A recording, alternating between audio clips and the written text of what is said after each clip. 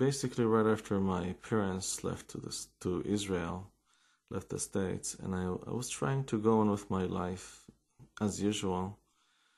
I was not going no more to the church, but then things started to go worse with my relationship with Corinne, because she realized that I'm not exactly interested or curious no more with the church and with Sundays, and basically I was studying back then in college, and I was at the same time flying by the field. I was in Broward Community College, and in one of the courses that I took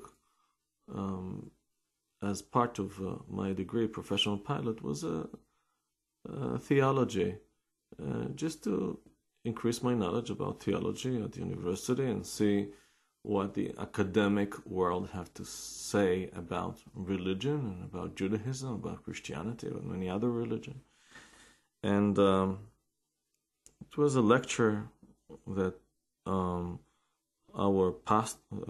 pastor used to deliver in Broad Community College, and something happened in the middle of the class when the pastor, he told us about he was not exactly pastor, it was a Catholic priest, I would say, and he was studying 10 years in the Vatican in Rome, and then he used to be our teacher, and he was supposed to go over the religion of the world and teach us, and we were supposed to take tests on each religion and have a score for the course. And there was another Israeli woman that used to study with me, and we were the only two Israelis there, and Jewish probably there. And basically, when the priest, when he started to describe Judaism, it was horrifying to me. It was really amazing. I never heard such a thing, because he was trying to explain to the students in the college that Abraham used to worship the God of the mountain,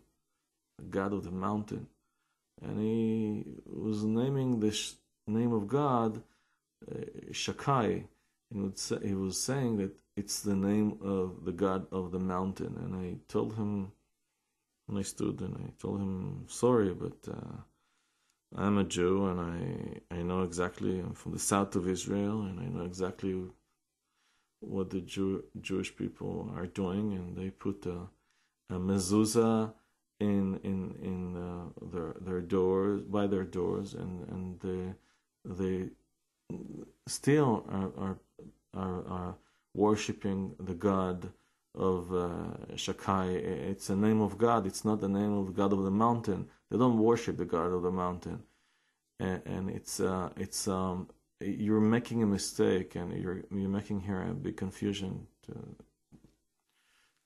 You're confusing the students. And he was kind of embarrassed, and he didn't know what to say and how to respond. And then he told me, okay, thank you, and I sat. And then he went on, and he was repeating himself again and again. And then I told him, I'm sorry, but I made another comment while I was sitting. I'm sorry, but you're totally wrong, and you're saying something that it's not true. And all of a sudden, a Catholic young woman stood. She was very tall. She stood up, and she probably was a very religious Catholic believer, and she pointed at me, and she started to shout, "We didn't come to hear you." And I felt like an embarrassment, and she started to say, we didn't come to hear you. We come to listen to the lecture, of him. And if you don't want to listen to the lecture, then she pointed out to the door and told me she was about to tell me to leave the place.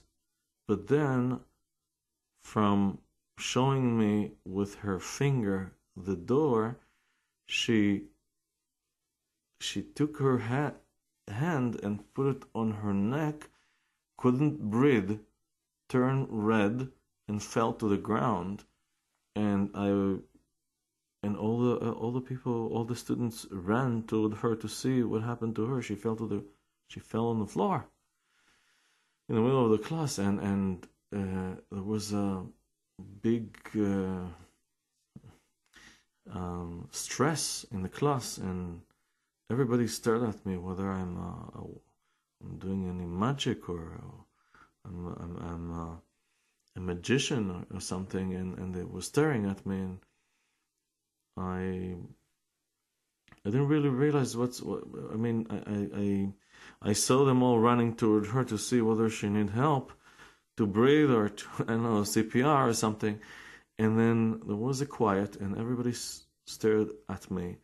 And I whispered, if she will go on, then probably she will die. And the embarrassment was so big in the class that one of the students whispered to me, is it because she rejected Moses? Is it because she rejected Moses? The Torah of Moses, and I was looking at him. I was very far from Judaism myself. I just was making a comment on the name of God that I know that what he's explaining, it's not right. And then the priest decided to make a break in the middle of the class. It was not the time to make a break, but so we went on a break.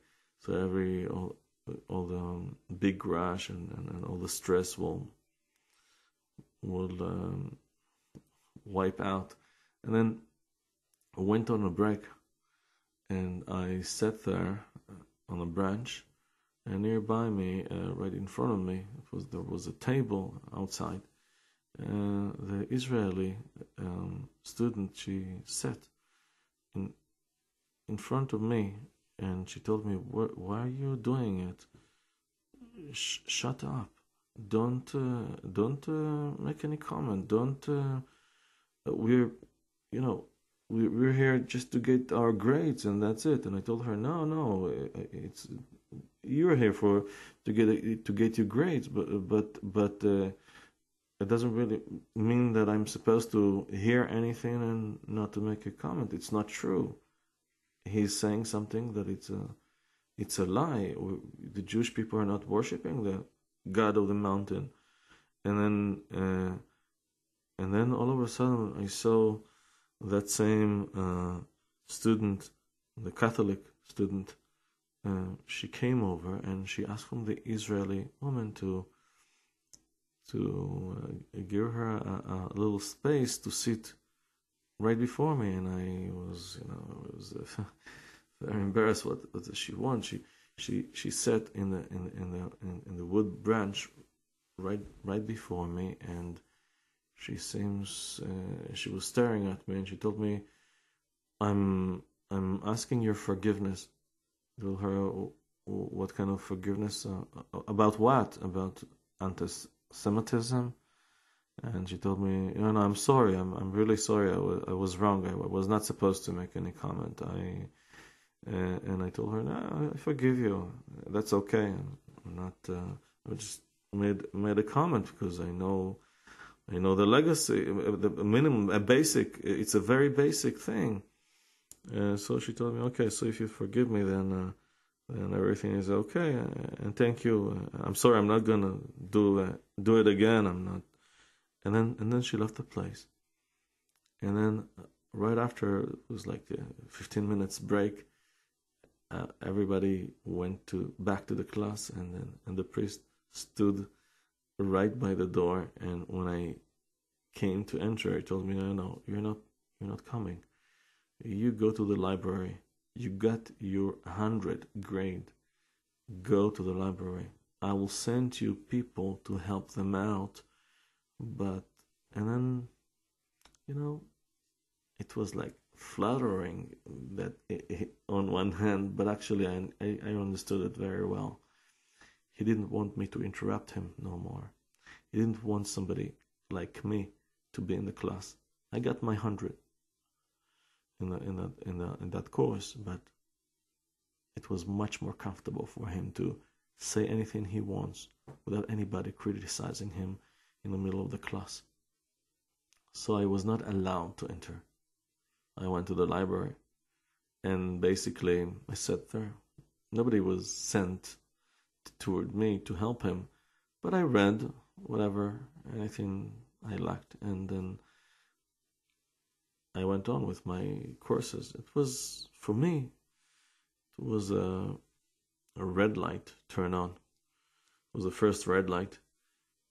A few days after, I went to the field to teach flying, and then all of a sudden we have a little break there, and I had a conversation with an F-15 pilot from the Air Force, American Air Force, another cowboy that came to study from the Midwest, came to study flying in Florida.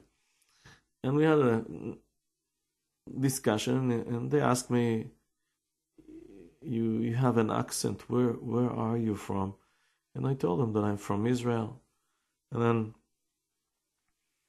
the cowboy asked me, he told me, does it mean that you're a Jew? I told him, yes, I am a Jew, but it doesn't really necessarily mean that I'm a Jew if I'm coming from Israel. And he told me, we have one thing in common. And I told him, what? And he told me, we both eat kosher meat. I told him, yeah, you think you know what kosher meat is. First of all, I'm not eating kosher. And he was very surprised, and his face turned, his impression was like, why aren't you a Jew? Why aren't you eating kosher? And then I told him, what's kosher is all about? What do you know about kosher? And he told me, no, there is a rabbis that coming from Michigan to our place, and they check the animals. They know how to check them, and then they slaughter them, and we eat from what they slaughter, what the rabbi are doing, the kosher meat. And besides, we know how they sell them. They sell them with a K and a circle, or a U with a circle, and we think that it's the most healthier meat to eat. Why aren't you eating a kosher meat? It's much clean and much healthier. And then I didn't. I was smiling, and I couldn't really answer why I'm not eating a kosher meat. I'm not hearing it from a rabbi from Mea Shearim. I'm hearing from a cowboy from the Midwest that's asking me and telling me that we have something in common, and then that he eat kosher food, and I was a little embarrassed. And then I thought to myself, people have many different ways, and each one of them have his thoughts. Okay, bon appetit. And then the F-16 pilot started to speak with me. He told me, I visited Israel. I told him, yeah, how long ago? And then he told me that in Desert Storm during the war, he had to fly and to fly with the Patriot. And to bring the Patriot to Israel, and he flew to Israel, and he told me that he landed in Haifa, and then from Haifa to Eilat, he drove for 3 days. He was traveling around in Jerusalem, and I told him, what do you think about my country? He told me, very beautiful. It's amazing. It's such a little place, and so many different kind of views, and it's. But the people are very spicy. He told me, what do you mean? Oh, the way they drive, the way they talk, they're very strong people, very, they have, they're very, I'd say, spicy people, the way they think, and I told him, yes, there is anything good that you can say about them? And then he told me, yes, well, they're very wise people. And besides, I know that you're not, you're holy people, because I told him, what is your background? Are you a Jew? He told me, no, I'm not a Jew. My background, I'm a secular person, but I'm from a Catholic background. I'm not going to the church. I'm not practicing any religion. That's the environment, the background that I'm coming from. But everybody know what happened in Desert Storm. Even the newspapers in England wrote about the spatial missiles that you have, which is a book of Psalms, the book of King David. Instead of missiles, you have Tehillim, and God saw all the people around the world were able to see during the Desert Storm that 39 missiles that landed in the land of Israel, and nobody got hurt. Instead of only one person die, and he died because he didn't put the mask in the right way, and he suffocated. And he told me it's a miracle that happened to you. We know that God is keeping you because you're. I told him, but that's not the way you were supposed to think as a Christian. He told me, I don't know my Christianity very well, but I know what I see, and that's what I see, and that was very impressive. And for me, as an F-15 pilot, I know what I saw, and I saw that basically a miracle happened, and people that cannot see it are blind. Doesn't really matter where you're coming from.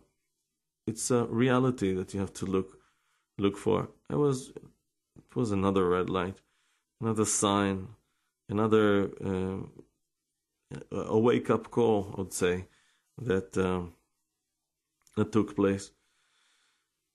A few weeks after, I was in a big conflict inside me. I didn't know whether, I know that the truth was behind me, it was in Israel, but I was not exactly sure, because I was between worlds, between cultures, between Christianity and Judaism. And one night, when I drove back from the college, and I drove on the I-75, and I took the exit. I don't really remember where. It was many years, and it's been many years that I'm not in the States, and it was somewhere, I don't know where. And then I was passing nearby a Catholic church. I usually don't enter to a Catholic church because there is statues there, and I really don't feel comfortable with it. But I parked my car. I felt very, very emotional. I entered to the church. It was, everything was dark. Only a little room for the confession. The priest that was waiting for confession. But I didn't walk to his room. I walked to the church. I was standing before the branches, wooden branches. And it was dark, and the church was very tall and high, and I saw all the images, and I saw all the icons on the wall, and Maria holding a baby, and Yeshu on the cross with all the. And I started to talk with God. I was very emotional.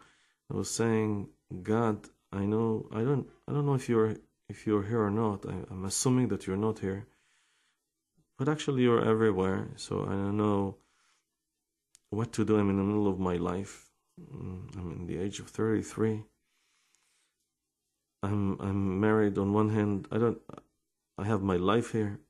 On the other hand, I have a call to go back to Israel inside me. I'm in a big conflict in the middle of my life, and actually, I would like you to give me a sign. Where are you? I was praying, and I remember what I was praying. It was very emotional. I was crying, and I was basically criticizing God for not giving me a clear sign where He is, because I was searching. I know that I'm unstable. I know that I was studying in Hare Krishna.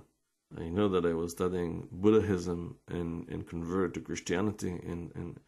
But I knew that one thing, I'm searching for you, God. And many, many people are not curious about you. And if they don't buy with the truth in the grocery, then they don't interested in the truth. But I'm interested in the truth. It's impossible to live and to go on with my life without the truth. And I'm actually have life, have wife, have a car, have an airplane. I'm toward my degree. I'm very successful as a flight instructor, as in college. And I'm asking you one thing. Guide me to you. I'm willing to sacrifice anything, everything for you. But where you are, in Tibet, in Israel, in Jerusalem, are you in the church? Do you have a yarmulke? Do you have a talit or a cross on your neck? Or you're not even bonded with humanity, or you don't have any contact with people? Or who knows? Maybe you're only a fact. A natural law, or tell me, give me a sign. And I was shouting in the church, big scream, and I was screaming, give me a sign. I was praying in Hebrew, and the priest, he heard me screaming, and I was crying. I was standing there, and he was walking toward me, and he put his hand on my shoulder and told me, my son, come with me. Come sit with me, come eat with me. I told him, no, thank you. Take your hand off. Leave me alone. I left the church. I was too excited. I told him, no, I want to find the truth on my own. Leave me alone. And then I drove my car, probably too fast, and I got a big ticket, $300 ticket for driving fast on the I-75. And then when I drove home to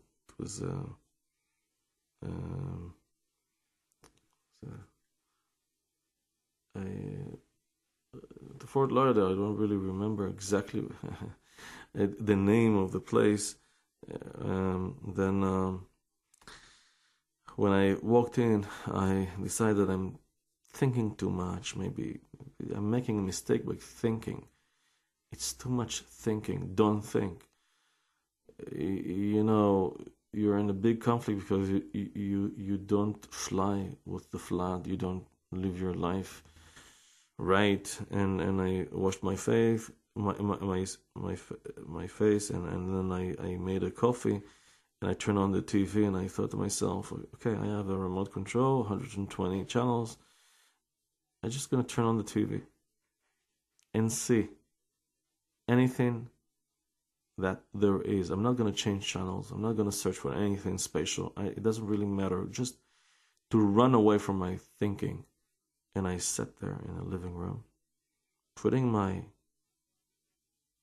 feet on the table, trying to lay back on the couch and trying to really relax a little bit. And then I saw in the middle of the TV, 19-inch TV. It was the first time in my life, in the American TV, that I see Rabbi pointing out with his finger into the middle of the screen, straight to me, to my face, and telling me, you, the Jew that's sitting there in the living room, you think that God doesn't listen to your prayers?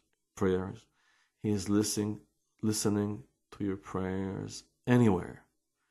And that was too much for me. It was too much for me. I turned off the TV, and I thought, no. I'm trying to run away from something, and I can't run away.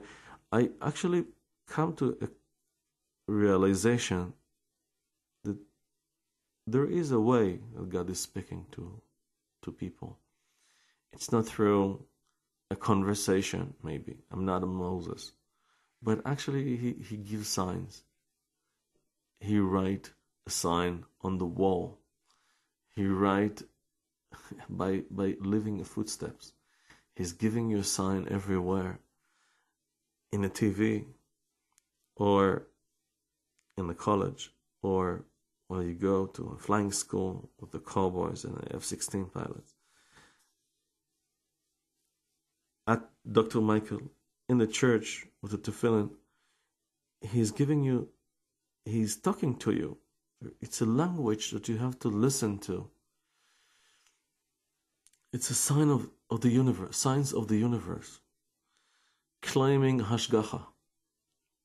Claiming hashgacha exists, directing toward you a message, and you're not tuned enough to listen. And I thought to myself, I'm gonna listen from now on. I'm gonna listen. I took a shower. I went to sleep. That was my conclusion: to listen to the message, and God have a sign, and He probably claiming an hashgacha. And I really recall the Shema Israel that I was screaming in the desert, in the middle of the desert, when I was a child, running along the fence in the middle of the desert of the Negev in the south of Israel. If you remember my first radio program, when I started to tell you the story, and when I lost my way and I shouted Shema Israel after waking up from a fainting, and then fainting again there in the middle of the desert till over midnight, and waking up and seeing the light beams from over the fence of Tzahal pointing at me and lightening me, and I heard the screaming of the commander, "Put your gun off! It's a child," and I really remember. I started to put things together and to understand that basically I was asking signs from God, and I'm having it, but I'm not listening to it quite well, not really. And I decide to really pay attention, to be a little more awake, and that's something that raised consciousness inside me to the upper level of existence, of heaven, that controlling anything, any action, anything that's happening here, down here in our world. I